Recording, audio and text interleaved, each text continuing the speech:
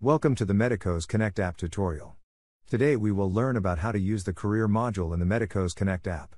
When you open the Career module, the Quick Mode interface will show you job ads, with a short description and location of the job. Tap on the Browse mode. Here you will see job ads from around the world. You can search for desired jobs as well. Click on a job to see its details.